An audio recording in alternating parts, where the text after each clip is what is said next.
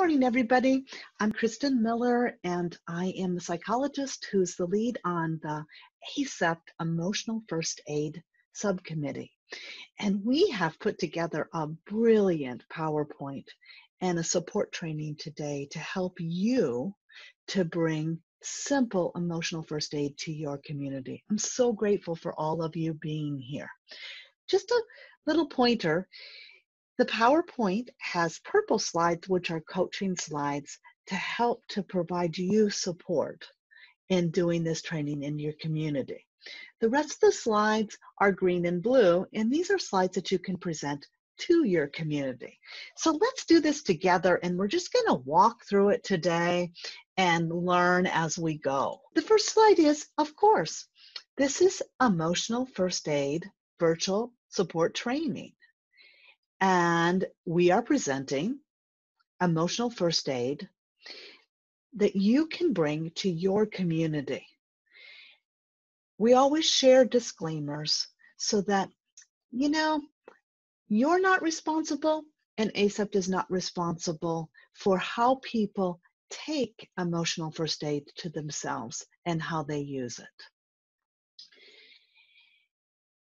Emotional first aid project has been developed over many years in response to a lot of things that are going on in our world. Trauma, the fires in Northern California, the shootings in Las Vegas, and recently the COVID virus and the terrible violence and looting and emotional disruption that are coming forward in our communities now. So if you need support, we have a lot of support for you in using this. We have all kinds of support materials. You can see the link on this page to the support materials.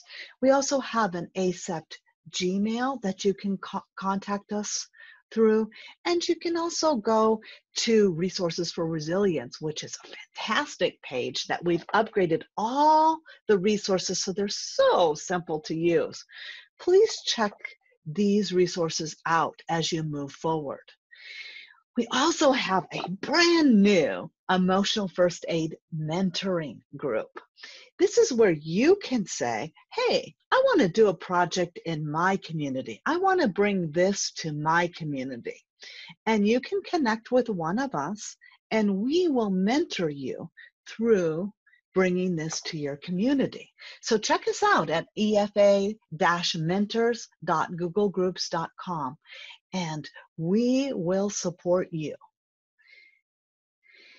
So emotional first aid is very simple.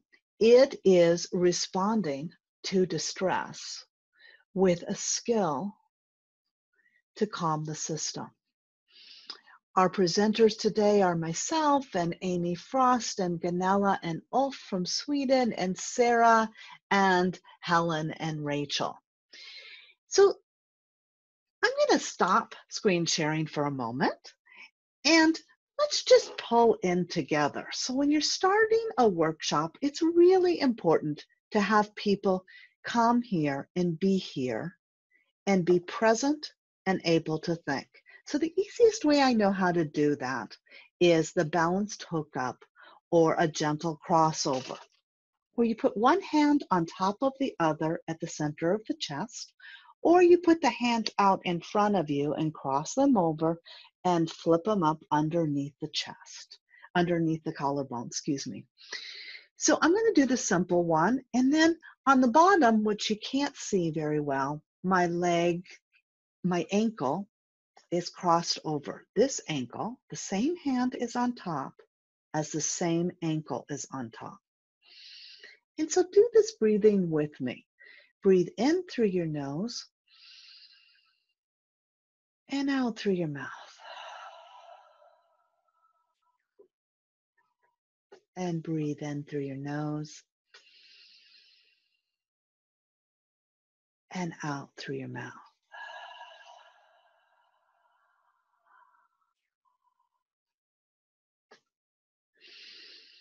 Feeling the pressure and warmth on your chest of your hands Breathing in through your nose and out through your mouth. Staying in this position, maybe even through the whole presentation, or at least part of it. When you're doing this, when you're with the community, you're bringing them in so that they can receive what you have to teach.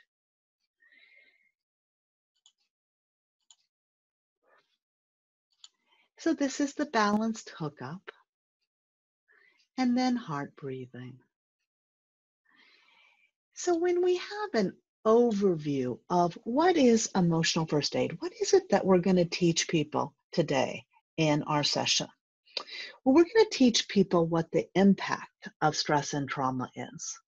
And then we're going to teach them really simple tools about how to manage that stress and trauma. And then we're going to teach you, and you're going to teach everybody, ways to spread this across the whole world. Wouldn't it be wonderful if everybody had emotional resilience? So emotional first aid is really simple. It's so simple. We find safety, meaning we get out of the crowd that's demonstrating right now, or out of the abusive situation. We go to a bathroom, we go someplace that's away, and we also find safety internally. We connect with ourselves. We understand how that stress is coming into our body. We meet that stress reaction with our breath, with a skill, with a method to calm it down. And then we create resilience. We bounce back, we calm down. We're ready to act rather than react. And then, of course, we share it with everybody. So when you're doing outreach, when you're saying, okay, I want to do a project in my area, I want to reach out to somebody. It's really simple. It doesn't have to be this dramatic thing. It can just be a gathering of anybody who wants to distress. Anybody who wants to learn a technique or two to calm the stress response. You can share whatever you want in this PowerPoint, and you can tell them to pass it forward to other people. You see, we start small and then we scale up and we do bigger and bigger things. But even the simplest offering as tapping with your partner or your spouse is an offering that can go miles and miles and miles. Because if you share it and you encourage the next person to share it, and that person encourages the next person to share it, think about all the people we've reached. So dancing with the people is really what this is about. How do we do this? We get out there, we show up, and we develop relationships. What are you needing? Can I give you some relief? Know who your partners are. Know who the people are that are going to work together with you to develop emotional safety and to de-stress together. Email everybody you know. Offer online trainings. Oh, we've done tons and tons of those. And show up and keep showing up. You know, I've been in my community through quite a lot now. My community burned down. My community went through the COVID along with all of you. And my community is in complete disruption with the rioting and the things that are happening that are unrooting the racial violence and the segregation that we're experiencing in our country. So You can dance with anybody any way you want, even if it's just saying, hey, to your husband or wife, let me help you to calm down. So what is emotional first aid? Emotional first aid is really simple. It's connecting with somebody and showing them how to get relief when they're emotionally triggered, stressed, or traumatized. Why would we offer emotional first aid? Well, this is pretty simple. It calms people down. It speeds up healing. It helps people to get connected, and it improves their ability to problem solve. And ultimately, it decreases conflict. Can you imagine if we calmed ourselves down before we entered difficult situations? What an amazing gift we could give to another person if we were calm and we showed them how to calm. Emotional first aid is not, and I'm going to say this again, it's not a substitute for mental health services. It's not therapy.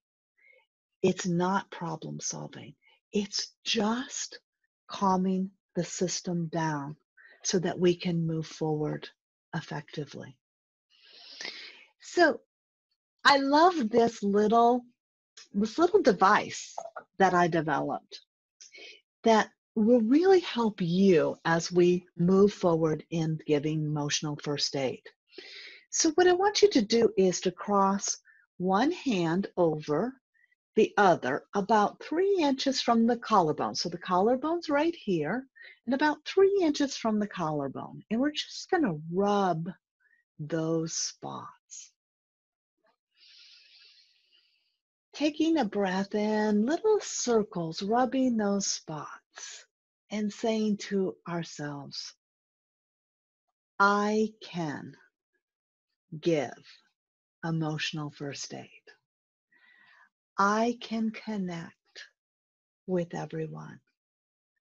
I can ask what the need is. I can negotiate an outreach. I can show people how to calm their systems and give them emotional first aid.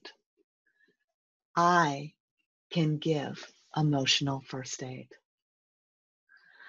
So here we go. We've already gotten them into the room and we've given them some courage. So this is your chance now in the training that you're giving to break off in small groups and to ask the questions. What is your experience of stressful situations that you would like to bring calm to?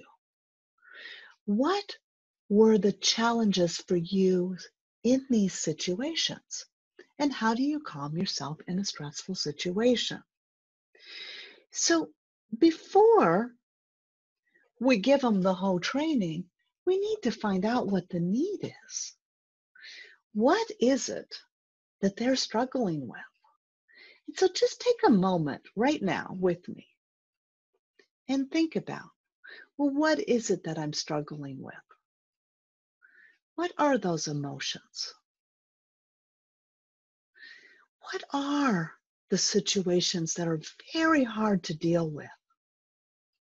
It might be the challenge of how to stand with the people in the rioting. It might be the terrible emotional upheaval that you're feeling inside as you watch people unroot the systemic violence. It might be the terrible loss and loneliness that you're feeling right now during COVID times. Now, this doesn't just have to be about you, but this is what we can think about today as we go through the emotional training. It might be, when you're in a group, it might be about what the group is challenging. When we did this training for the first time in the sheriff's department in Orlando, we put the people together in groups and they had very different needs. Some people had needs to have a short technique that they could use to calm a prisoner down who was incarcerated and very upset. Some of them had a need to sit with somebody who was grieving after a terrible loss, or some had a need to be with somebody after they'd just been in a terrible accident in a car situation, and they needed to just tap and calm that trouble warmer down. So it's really about helping your group identify what the need is and then teaching them how to respond. So emotional first aid for yourself and others. When we're actually training in emotional first aid, we are asking to become centered in ourselves, to know how to do these skills, to be stress and trauma informed, to understand what the impact of stress and trauma is on us and on the people that we serve, to learn tools for calming, and to share it with everybody. That's the mission. That's the mission. So be stress and trauma informed. Understand your body's natural response to stress. So the stress response, and I'm just going to go through this with you really quickly today, because you probably all know this, but maybe you don't remember. Anytime there's a threat, the body does one of four things. It fights, it runs, it freezes, or it flops. This is how your survival system, your stress system, the polyvagal nervous system, sends messages to your body to protect itself.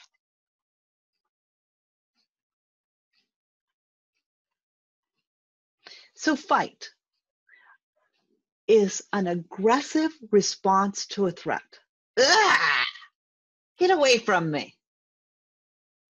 Flight, we all know this one, getting out as quickly as possible. Man, when that fire came into town a few years ago into Redding, we had to run. Literally, in 50 minutes, they got 38,000 people out of town. So that's the response, getting out, moving out.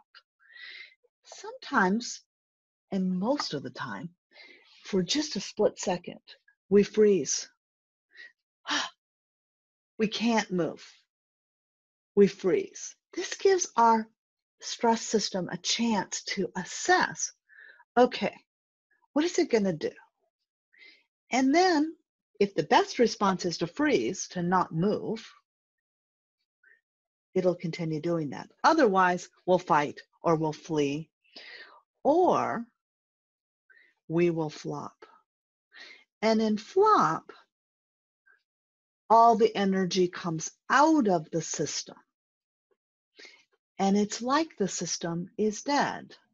This is a particularly wonderful response when violence is done to the body, because it softens the body for impact. So trauma basically comes into the body. It comes in through the brainstem, which is right here, and it sends a huge message down the brainstem to the body and up to the brain. And then we have the brain, the cognitive capacity flips, and it is all automatic reaction. So we can't think, we can't digest, we can't do anything except defend ourselves, get out of there, or flop.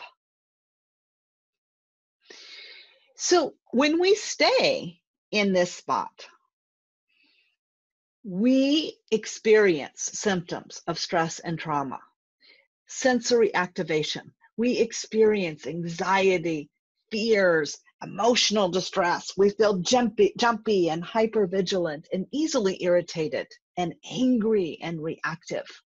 We're unable to sleep. We feel tired and numb, and our stomach hurts. Our heart has arrhythmia, and we have aches and pains. The longer that we stay in a sensory activated spot, in a freeze or fight response, the more likely we will develop ongoing physical symptoms, like we are seeing in the ACE studies. The more adverse early childhood experiences that we have, the more likely that we get locked into a toxic stress response.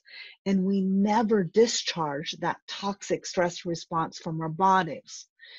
So we stay locked up and we experience many, many, many more physical problems, addiction problems, depressions, and mental health issues.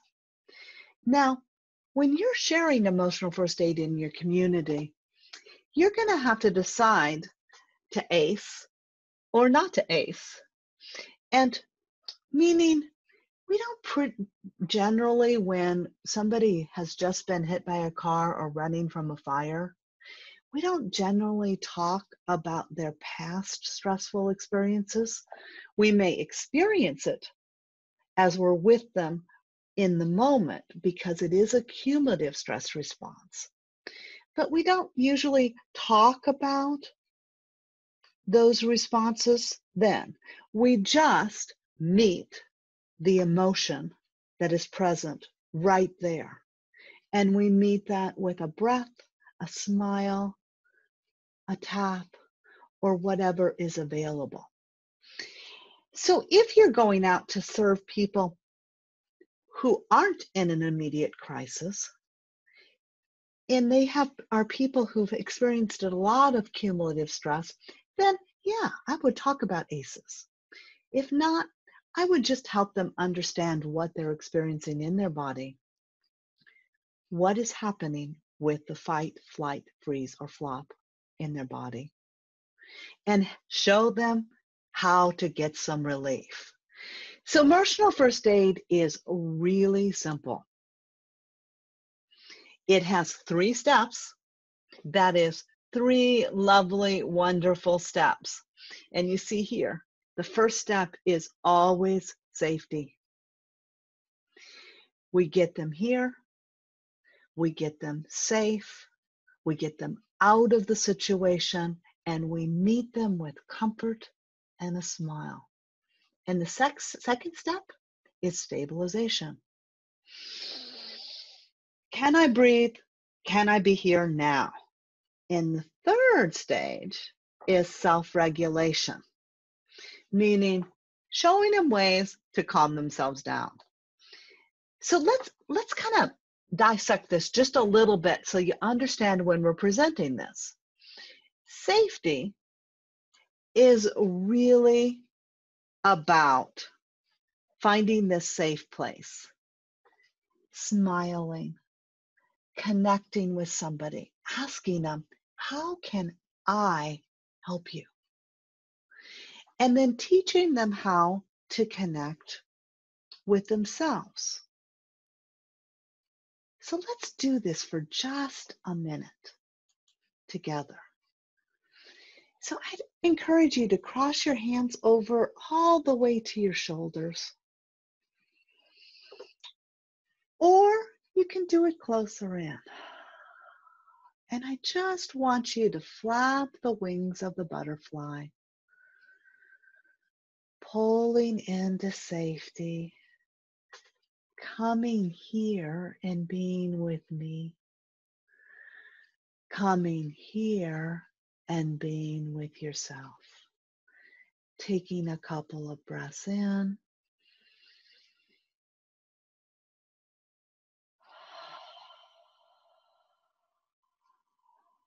and noticing what it is that you're experiencing right now as we go through this seminar together.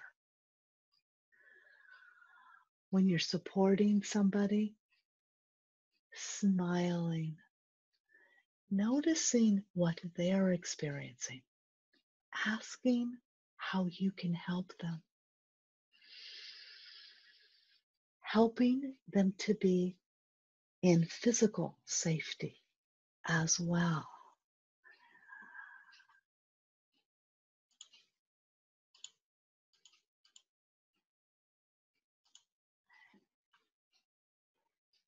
So you can do this with the calming hug, the butterfly hug, which we just did. And then, everybody, we stop here. We stop and we give our people who we are training an experience of how to be safe within and how to create safety outside. And then the next step is stabilization. Stabilization is really about being here in safety right now and being connected inside. And we do this really simply with being here now exercises, looking around, seeing what we see, knowing what we see, the 4-7-8 breath, and the blowout. So let's do this together. So, being here now, everybody do this with me. Look around. What do you see in the room? What do you hear? Can you hear my computer go around making this recording? What do you feel? When you put your feet on the ground, what do you feel on the ground? And sometimes if people are really still in the traumatic situation, we have them count by threes. 3, 6, 8, 10. Now, another way we do this is with the 4-7-8 breath. So we're going to do this backwards, though, today, and we're going to do it together. And so this is our practice time. So remember, you're going to share how to get here, and then you're going to give them a practice time that they can do it together so that they're embodying these skills. So do this with me. We're going to do it backwards. So stand up if you can. I am going to try to stand up. And we're going to take our hands, put them in fists, and really feel that fist. Draw them up over the top of our head. And then we're going to make the sound and blow it out and throw it on the ground. Throw it on the ground. So we'll do that.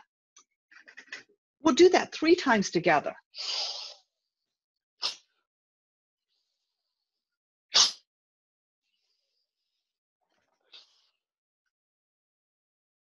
All right. And then you can sit down and you can do it 1 time slow.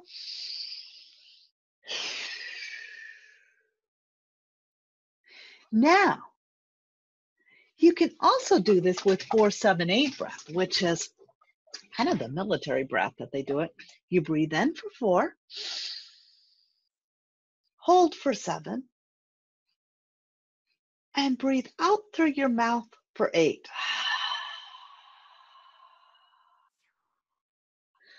4,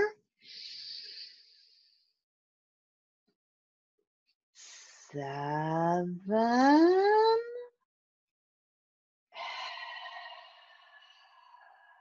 8. Okay, now notice. Are you here? Can you feel your butt on the chair? Can you feel the breath coming in? Are you de-stressed? So this is what we do. When I was out with PG&E and the people were coming off the lines and they were stressed out of their mind, they laughed at me, but I promise they pulled it down and blew it out with me. And you could visibly see them coming back into their body and the stress releasing. So once we get through stabilization, then we get the most wonderful experience of doing self-regulation.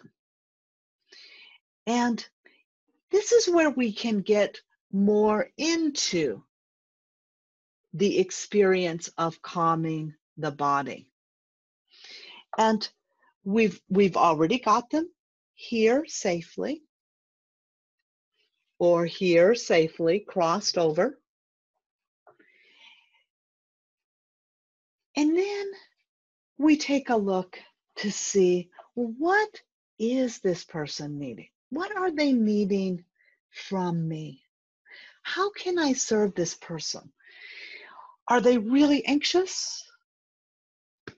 Maybe I'm going to have them tap on the center of their chest, or bilaterally tap on their chest like gorilla tapping.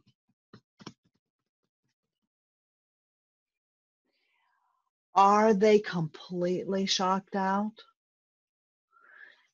They're white and nothing's moving. Are they sick? They cannot get moving? Then I might do all points on. I might have them thump underneath their collarbone point and underneath their arm and at the center of the chest. Really a hard thumping. And lightly underneath the eye to ground the energy. I might have time to do a whole comprehensive tapping where I can tap all the points in TTT. In just a minute, Ulf and Gunilla will walk us through the Corona version of TTT. And I might only just have time to do a couple of breaths and to tap on the back of the hand or the side of the hand or underneath the collarbone. You will see when you sit with somebody and you connect, what is it that they need? And how can I give them some relief? So then again, we go again, practice time. We teach them some self-regulation techniques. We have the person focus on, remember those questions, what is stressful for me? How is that for me? What's hard for me to do? And then we bring a calming technique to them so they can calm their bodies. So Ulf and Gunilla are going to show their beautiful COVID virus tapping video at this point. Hi, my name is Ulf Sandström. I'm from the Peaceful Heart Network, and I'm standing in Stockholm, right here to help you calm down. We have specialized in different techniques in how to keep calm. Mm-hmm. And normally we do what we call TTT, or trauma tapping technique, that we tap on 13 points of the body, including the face. But now during this time of coronavirus, we have been asked to do a version without using the points in the face. So you can just follow us and we'll show how to do it. What you can do is you can connect ever so lightly with whatever bothers you, and you can just feel whatever you feel. And if something is bothering you, you can give it a number between 0 and 10. Now you start with the side of your hand, like 12, 15 times on each point. You go to the little finger, the inside of the finger, And then go just to the next finger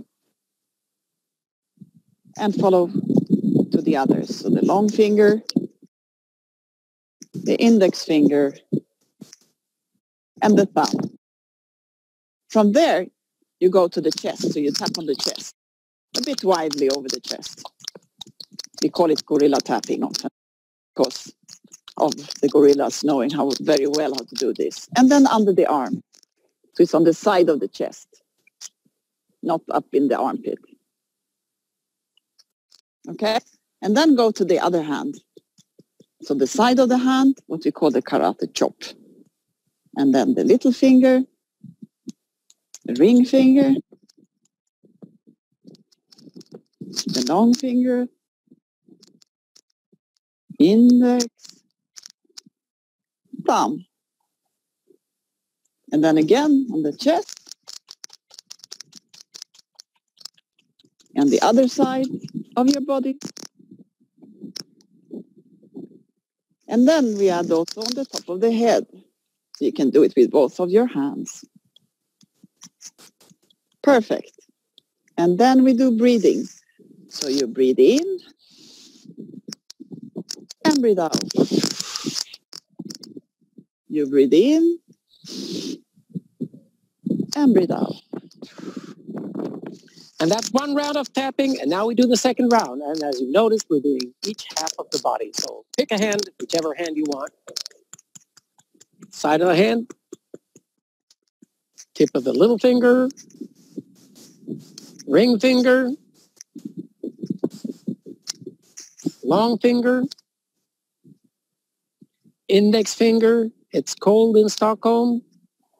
And it's even colder up here where there's still snow. It's snowing. Yeah, we're in the same country. We're so many miles apart.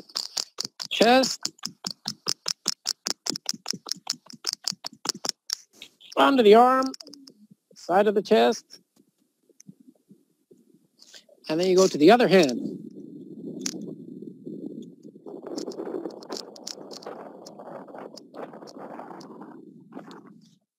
And you go through the fingers. Now, you don't need to count a specific number. Just follow along and do it more or less as much as we do it.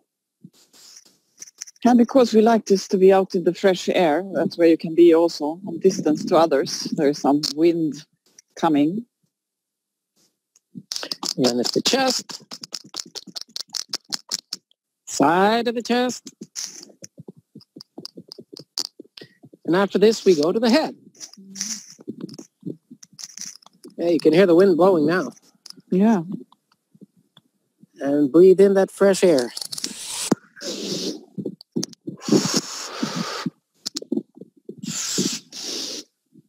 And if you cannot be outside, open the window and get some air in. Close your eyes and connect again to whatever was bothering you and see how much it bothers you now. Good luck. Just try it out and share the review with others. Find calm and pass it on. And so I just want to come back to this so that you absolutely know. Emotional face first aid is the simplest, most loving, most compassionate offering that you can give. And it is just simple as this, excuse me. We're going to help them find safety. Come with me. Can you go to a safe spot in your house? We're going to connect with them, or we're going to connect with ourselves. We're going to give them a skill to meet that stress reaction, a skill that will calm the system. And then together, we're going to create resilience. And then we're going to share it with everybody. It doesn't matter if this is a one-on-one stress relieving project, like I did with my husband when we had to evacuate. We sat on the couch and we calmed our system before we left the house in the fires. It can be as big as a giant Red Cross group where we're all tapping together and calming our system after we've gotten to safety. So I'm going to encourage you to create your own self-care program.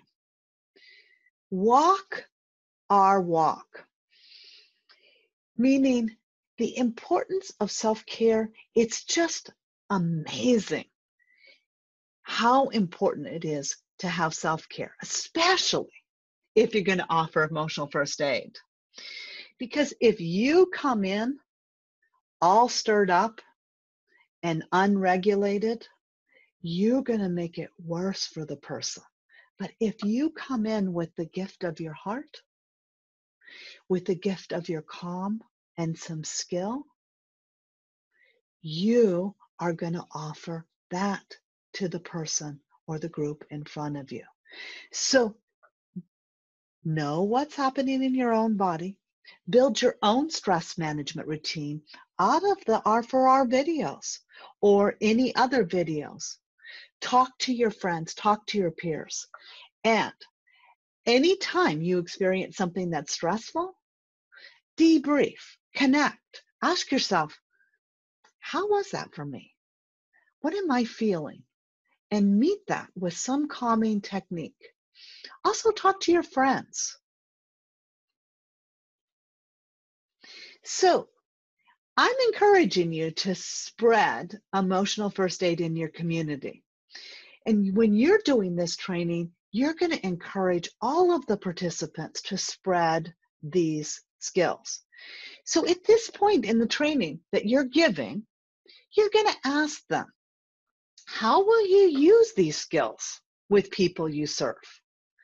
What situations would these skills be beneficial for?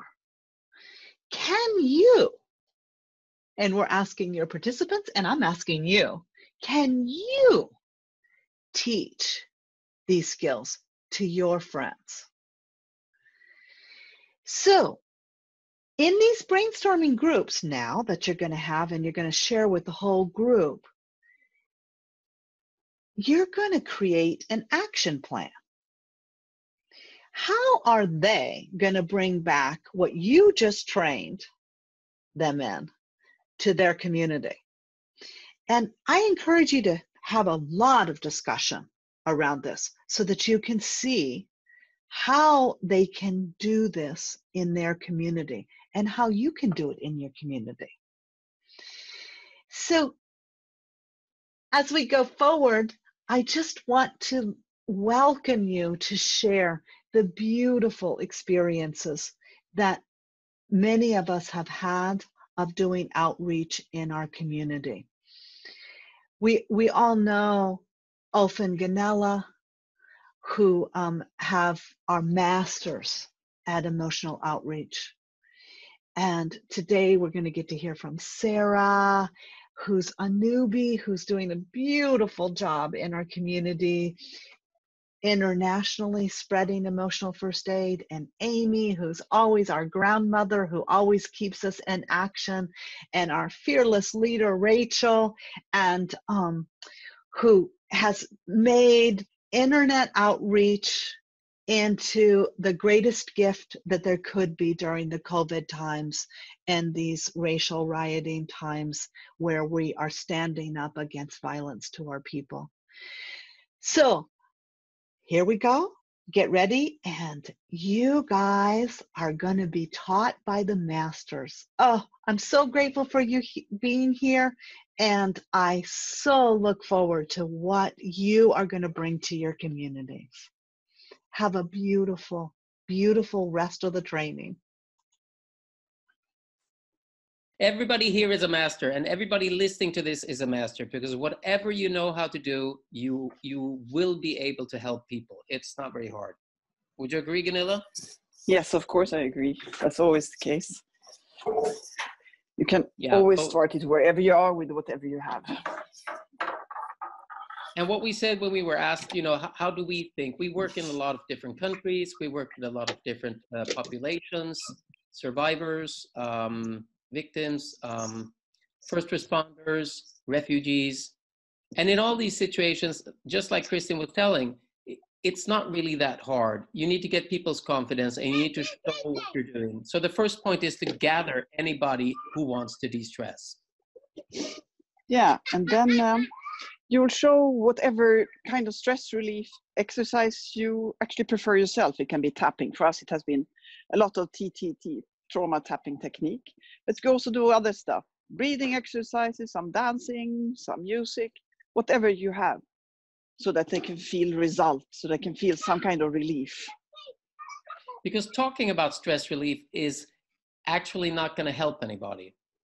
That's like talking about bicycling or reading a book about how to dance tango. That's not, what you need to do is just create any kind of experience inside the person. And once you've done that, if you do that with the community leaders or just somebody they will listen to, they will tell other people to come on and listen to what you have to say. And then you just explain whatever they want to listen to from this PowerPoint. So you could jump through the slides back or forth, or you could just take one of them. Yeah, or whatever you find yourself comfortable with explaining, whatever your own experiences are, because it's always good to be personal, you know.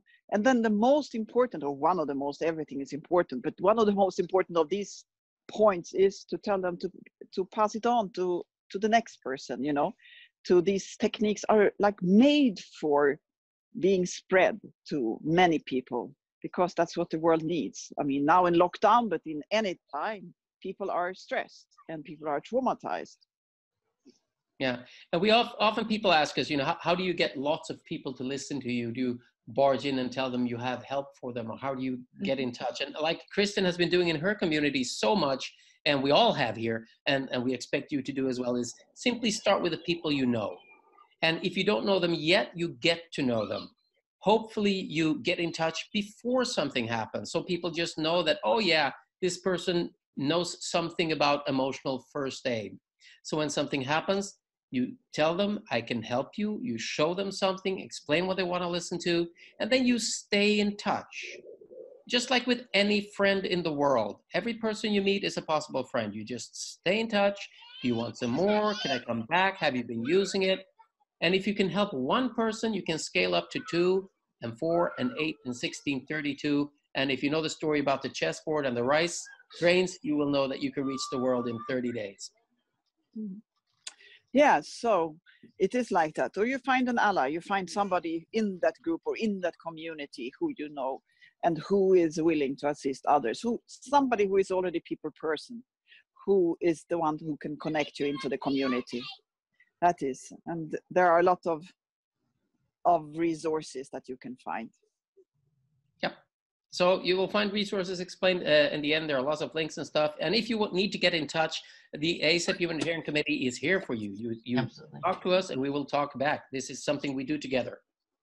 Thank you. You guys are phenomenal as always. Lots of great resources. So we want to give you an experience of somebody who is just now really working on stepping out there, and that's Sarah. So Sarah, we'd love to hear from your experience and how you're out doing your outreach. Oh, hello. Sorry, just being muted. So I just wondered, you know, if you wanted to know the real key to my newfound confidence, and really it's just simply about being to actually remember these tools. I'm fairly new to energy psychology, and I dropped into the whirlwind of a committee in 2018, and it's been an amazing journey for me, with such amazing support and acceptance and encouragement from this group. So I'd like to thank them for that. My contribution really has been supporting a drive to simplify the emotional first aid offering so that you can actually easily understand it and be able to use it easily. I've played the guinea pig filter role, so if I understand it, it's game on and it can go into the techniques. With energy psychology, there are lots of different techniques in the toolbox, but my personal findings have been that you can have all the techniques under the sun, but they're useless if you can't remember them and you can't easily use them. And so really the only way I can actually remember it is to practice and use them on a daily basis. With this in mind, I decided that I was going to actually write a story which would help me remember and visualize what to do when I was in a particular situation. So the story is in your link of resources, but it's about a pansy flower and a yellow hose. And it tells how the pansy overcomes her trauma of nearly drowning from everyday life experiences without really noticing what was happening to her. It takes you through the emotional first aid techniques that can help reduce panic and anxiety, how you rebalance the system, how to prevent symptoms of post-traumatic stress. And it outlines the importance, as Kristen was saying, about safety first, stabilization second, and self-regulation third. You could use the story to just sort of subtly introduce someone to these simple exercises that we can all do every day to take responsibilities and help ourselves. And you're sort of taking proactive action to prevent difficulties into the future. And it shows how we can all create resilience ourselves, that we can rely on ourselves to take action instead of just relying on everybody else to try to dig us out of a situation. So you practice the techniques, you build your own resilience, and you can know what to do in a stressful situation. And my aim really is to help the committee and everybody else to be able to use these techniques as easily as you brush your teeth every morning. Now I'd like to hand back to Amy, our fairy grandmother. Thank you very much. Thank you, my dear. Yeah, it's such an honor to watch you and everybody else blossom in their outreach. So quickly, and I'm here, Kristen is here. We've been doing this for a long time. It's so exciting to watch what's happening. I am very wired into the veteran community here in Las Vegas. And Kristen and I were part of the, well, it's really like a 5-year program, but really intensely a 3-year veteran to veteran program where we worked with the veterans to support themselves and each other. And it was a wonderful program, a lot of great stuff. But one of the most, it almost makes me want to cry, one of the most amazing outcomes of that was October 1st. We had the shooting here, which is a major event in our community. And because of what we had done with the Veteran to Veteran projects, we were wired in to communities throughout our community. And so I was able to go to the leaders of each of those circles and support them supporting their community. And it's an ongoing process. It's about creating relationships. It's about maintaining relationships. And so most of what we just did, this is so exciting. So because of all the connections, somebody came to me and said, you have to meet this woman, Julia, from Friends and Family of Incarcerated Persons. They're struggling now. They can't see the people. And so they need help. And so because of all the crazy that was going on, there was no place that Julia and I could meet. So we went to Whole Foods, we got our masks, reached shopping 6 feet apart and talking. And so we met. She said, I need help. I said, let me get Kristen with us. We had a phone call. Then that was Tuesday. And on Sunday, we did the session with Julia, and it's up on their website, helping the family members. So that's how it happens. You create those relationships, find your people, do what you're comfortable doing, and you've got support. We are here for you. All right, batter up. Hi, I'm Rachel. I'm the chair of the committee. I live in the San Francisco Bay Area in Oakland. And what I decided to do was to do a Zoom group. And once COVID happened, a friend of mine and I did it for a while, and then I just decided to do it by myself. What we did is we just sent out emails with links to a Zoom call.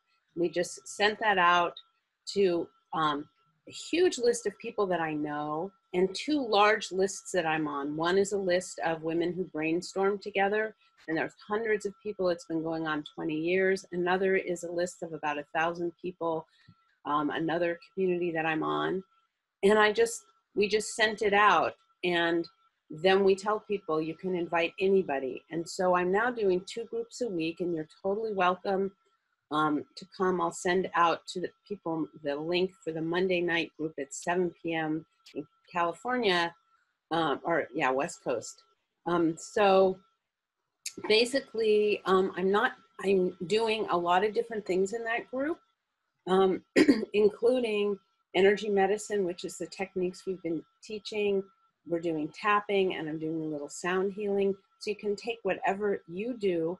One of the nice things about that is it's actually caused somebody who's getting the email to pass the information on to somebody who runs a whole program for people who are disabled and can't get out because they go on trips in a van together.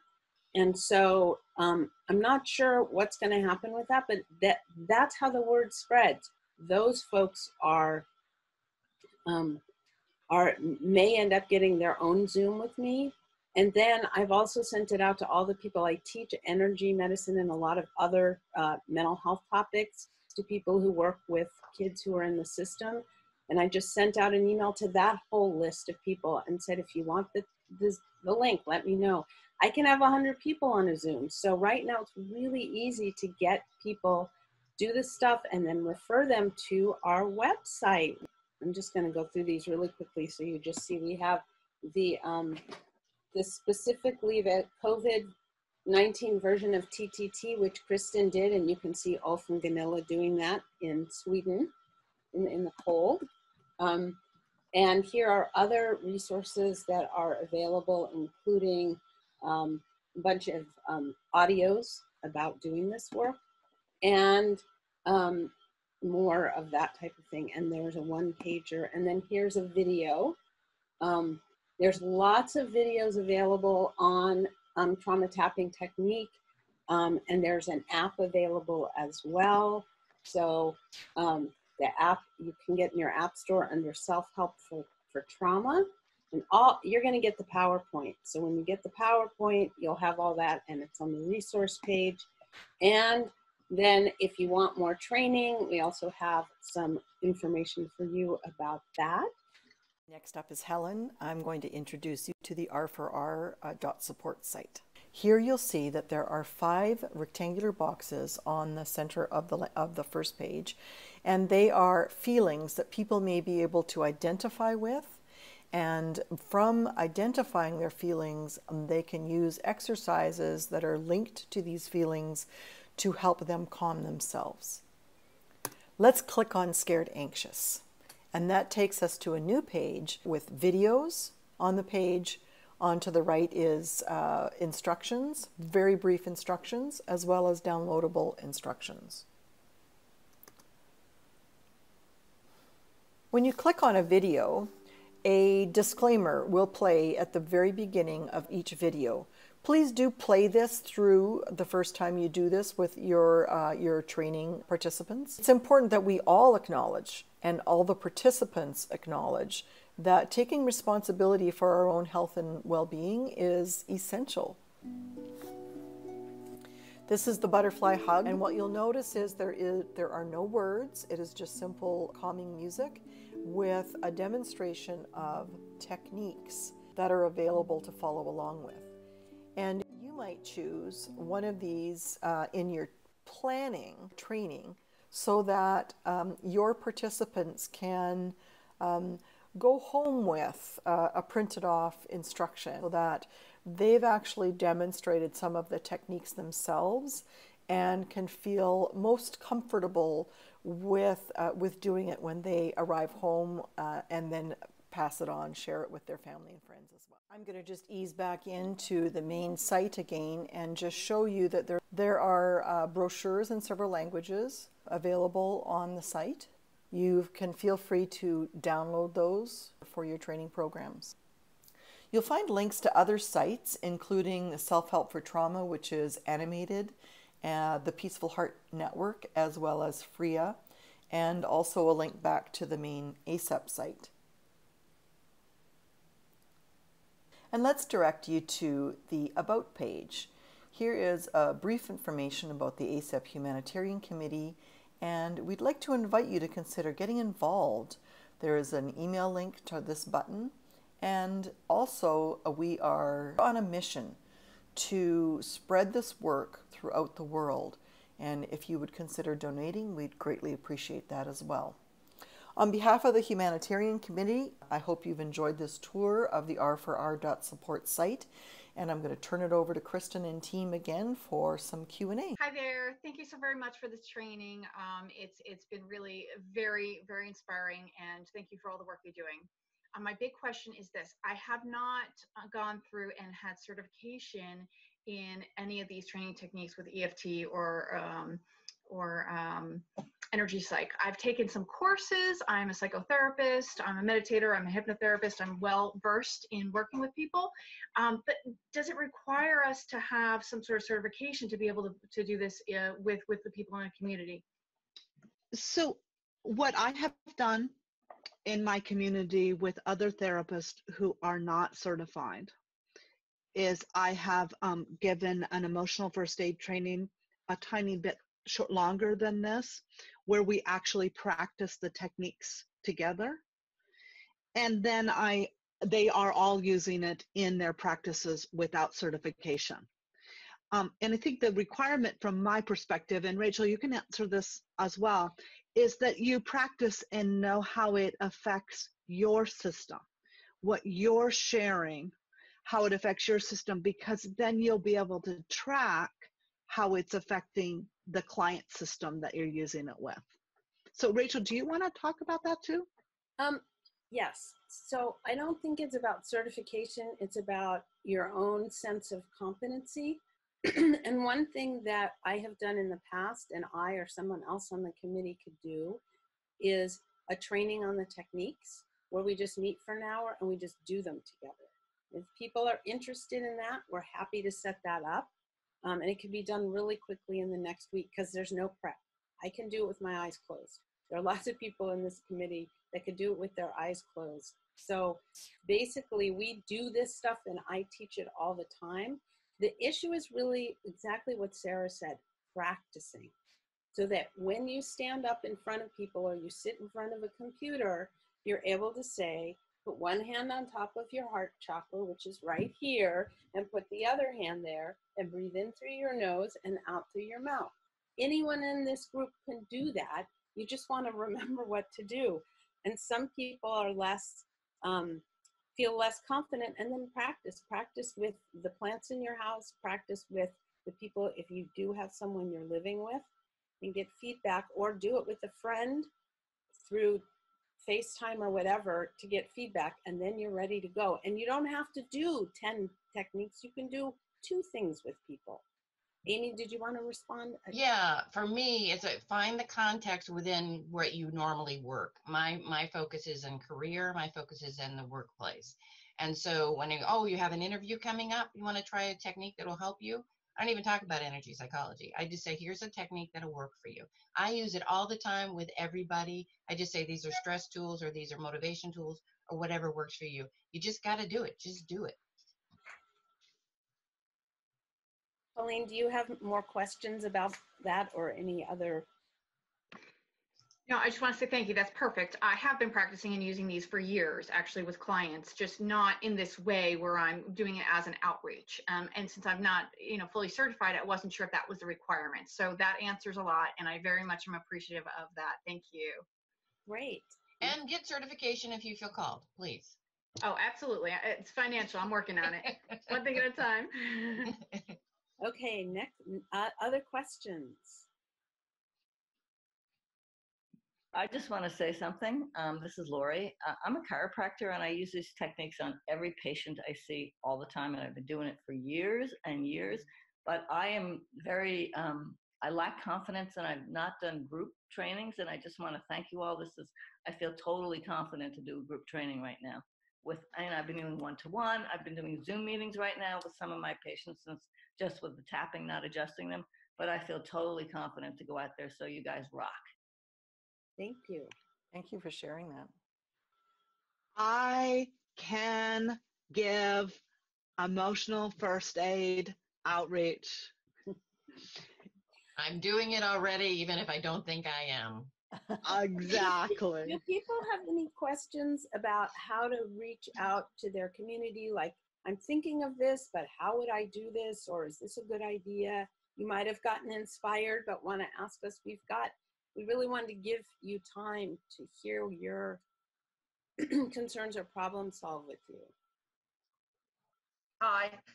Yeah, that was my question. I was wondering if anyone had any examples that they could share now or later with the replay when it's sent out, for emails or a Facebook post or anything like that, to be able to introduce this and to reach out to people to see if they would, for those that are interested, to join in on a Zoom meeting to share this with them. So one of the things that I did is I just sent out an email, and it said, the first one we did was called Finding Calm. You can steal that. Finding Calm, free Zoom gathering. And the next one I now have is Nervous System Regulation During Times of Crisis, free Zoom gathering. And that's all it said. And I keep sending it out to that group of women, and every week I get new, I've got a following now, and I have repeats. So it just, our new people keep coming. So you just, every week you put it on your Facebook, and you just keep sending it out. And what did you say? What did you say again, Rachel? Was it nervous system regulation? I didn't quite hear you. That's what I said, nervous system regulation in times of crisis.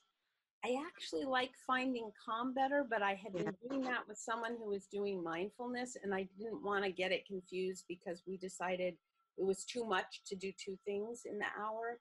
And so I just renamed it. But I encourage you, Finding Calm, that's what everyone wants right now. They just want to be calm, finding my center. Depends on your group. Calm is not a new age woo-woo word. Julie has a question. Sorry to interrupt.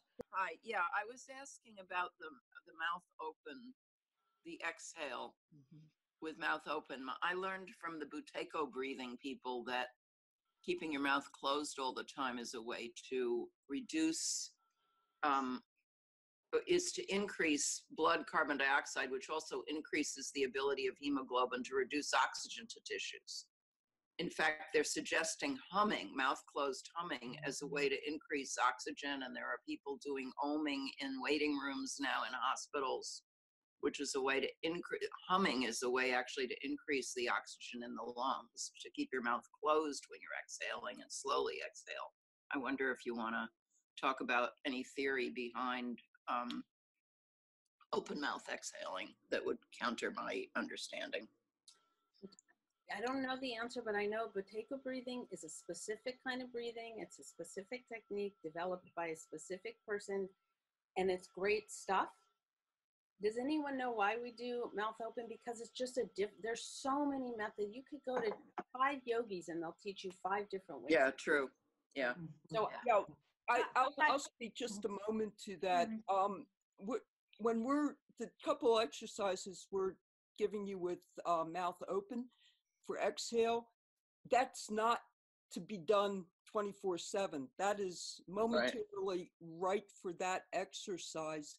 And it helps people to literally blow out, get rid of, release quickly tensions and, go on.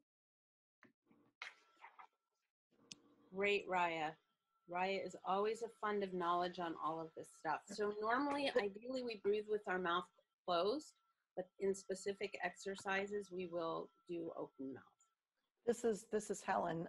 I can only speak from my personal experience, and as Rachel said, do whatever you feel good with. But I try to give the example of we're holding stress or some discomfort within our body, and the breathing out allows us to release that. And it seems to really link with people. Makes sense that they can actually feel like they are getting it out of themselves. Right. By the breathing. And I'll just say 2 things. It's pretty hard to stay uptight if your jaw isn't locked. Good point. Try it. Yeah. Try and drop your jaw. It's pretty hard. And so I think that in most of the relaxation exercise trainings that they've adapted from yoga breathing, they suggest that you drop your jaw because it releases the tension response, and it also releases the polyvagal nerve. That is the theory behind it. And so, but in COVID times, we are recommended to not drop our mouth and breathe out through our mouth when we're out in society, because the nose has more filtering capacity, and it does increase, it increases the CO2. So I'm just letting you know that that's the recommendation in public is to breathe through your nose. That's what I know about it. Hi everybody, this is Natalia. I didn't know how to raise my hand, so I just chimed in now. I am a Kundalini yoga teacher, and from the yogic perspective, we learn different breathing techniques, which are called pranayam, and they all have different effects. But in Kundalini, most of the exercises are done with the mouth closed. You inhale through the nose, you exhale through the nose because of the different the Pingala, and there's different systems in each nostril that activate different sides of your brain. And so it's not that one is better